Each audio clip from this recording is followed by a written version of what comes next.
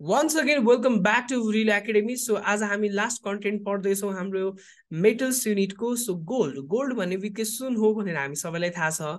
तर गोल्डको प्रपर्टी के छ भने एउटा यो लेस रियाक्टिभ हो. ओके, लेस रियाक्टिभ हुने गर्दछ, त्यही भएर त मान्छेहरूले लाउने गर्दछ.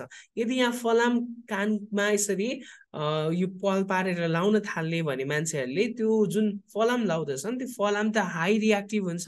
हाइली रियाक्टिभ भएपछि त्यो त के हुन्छ, पानीसँग नै रियाक्सन गर्छ, खिया लाग्न थाल्छ, अनि मान्छेलाई लाउन मनपर्छ पर्दैन. तर गोल्ड त केही पनि प्राय जसो म्याक्सिमम कन्डिसनमा कहिल्यै पनि रियाक्सन गर्दैन. भनेपछि मान्छेहरूले कानमा यसरी पाल पारेर होइन, बेसिकली फिमेलहरूले नाक छेडेर सो यसरी लाउने गर्दछन्, राइट. अब यो गोल्ड भनेको तिम्रो फ्री कन्डिसनमा पनि पाउने गर्छ, कम्बाइन्ड स्टेटमा पनि पाउने गर्छ, तर प्राय जसो हामीले फ्री अथवा नेटिभ स्टेटमा नै पाउने गर्छौँ, बिकज गोल्ड आफैमा लेस रियाक्टिभ छ. त्यसैले अब गोल्ड भनेको नोभल हो. तिमीहरूले नोभल पढेको छौ होइन, नोभल ग्यास भनेर.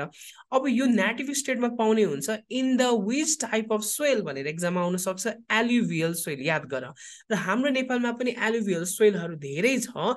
जस्तै हाम्रो एल्युभियल सोइल भएको रिभर्सहरू जति पनि छन्, जस्तै we talk about the Mahakali, Sunkoshi, Kaligandaki, Marsyangdi, अनि डिफ्रेन्ट टाइप अफ यस्ता रिभर्सहरूको सेडिमेन्टहरूमा चाहिँ हाम्रो गोल्डको एक्सट्र्याक्सन अथवा गोल्डको एक्सप्लोरेसन गर्ने वर्कहरू पपुलर नै छ भन्ने कुरा तिमीलाई थाहा हुनु पर्यो. सो हाम्रो सिम्पली नेपालमा चलिआएको अथवा म्याक्सिमम कन्ट्रीहरूमा गर्ने भनेको गोल्ड प्लानिङ अर प्लेसर अथवा हामीले स्यान्ड बार मेथड पनि भन्छौँ, गोल्ड एक्सट्र्याक्सनको लागि गर्ने प्रोसेस.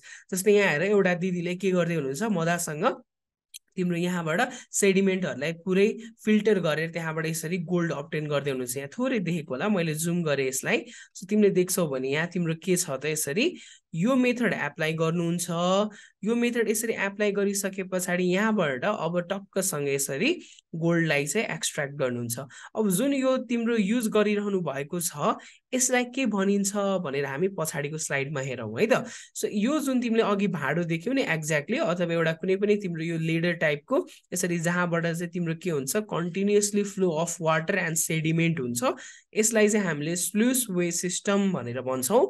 अब यहाँबाट तिम्रो सेडिमेन्टहरू यसरी हालिन्छ र सेडिमेन्टहरू हालिसके पछाडि जुन सेडिमेन्ट हेभी हुन्छ तिनीहरू चाहिँ डिपोजिट हुने भयो, अरू पानीहरू चाहिँ पखालिँदै जाने भयो. अनि त्यो डिपोजिट भएको सेडिमेन्टबाट अब चुज गरेर कुनमा चाहिँ गोल्ड छ, कतिको मात्रा गोल्ड छ भनेर अब त्यहाँ जसले एक्सप्लोर गर्नुहुन्छ, जसले एक्सट्र्याक्ट गर्नुहुन्छ, उहाँहरूले त्यो काम गर्नुहुन्छ. ओके, सो जेनरल कुरा यही नै छ. अब युजेस के छ त गोल्डको, यो त मैले भन्नै परेन. ज्वेलरीको रूपमा युज हुन्छ, फिमेल मेल सबैले लाउने गर्दछन्. फाइनेन्स र इन्भेस्टिङमा कसैले अब घरमा पैसा खाँचो भयो भने सुनको धितो राखेर भए पनि ब्याङ्कमा कारोबार गर्ने हुन्छन् होइन, इन्भेस्ट गर्ने पनि हुन्छन् सुनमा. ओके, अर्को डेन्टिस्ट्री एन्ड मेडिसिन. पक्कै थाहा छ कसैको दाँत भाँच्यो, अब उम्रिँदैन भने के गर्छन् मान्छेहरूले, सुनको दाँत लाउने गर्छन्. जस्तै यो पिक्चरमा हेरेर त कस्तो 3टा सुनको दाँत, कति धनी होला यो मान्छे. र सँगसँगै एरो स्पेसमा पनि युज गरिन्छ गोल्ड. कसरी कहाँ गरिन्छ तिमीहरूले कमेन्ट डाउन गर्ने है त. अर्को मेटललाई कोड गर्न पनि पक्कै थाहा छ हामीलाई, थ्रु द प्रोसेस इलेक्ट्रोप्लेटिङ. र अर्को इलेक्ट्रोनिक्सहरूमा नि युज गरिन्छ. थाहा छ, कहिले काहीँ भिडियोहरू हेरेको होला तिमीले, जुन कम्प्युटरभित्र रहेको इलेक्ट्रोनिक पार्टहरू हुन्छ त्यहाँबाट चाहिँ उनीहरूले सुन निकालिरहेको हुन्छ, सुनलाई एक्सट्र्याक्ट गरिरहेको हुन्छ. सो त्यहाँ पनि हामीले युज गर्छौँ गोल्डलाई. ओके, अर्को रिकग्निसनको लागि पनि, परिचय अथवा कसैको चिनारी गोल्ड हुन्छ, सो त्यो गोल्डलाई हामीले रिकग्निसनको रूपमा पनि एज अ युज गर्न सक्छौँ अथवा भइरहेको छ भन्ने कुरा थाहा पाउन सक्छौँ. सो फाइनली हामीले यो च्याप्टर कम्प्लिट गरिसकेका छौँ. So if you want to enrol in our live classes, तल दिएको गुगल फर्ममा तपाईँहरूले अहिले नै टक्कसँग भरेर आफ्नो नाम दर्ता गराउनु होला. Thank you so much.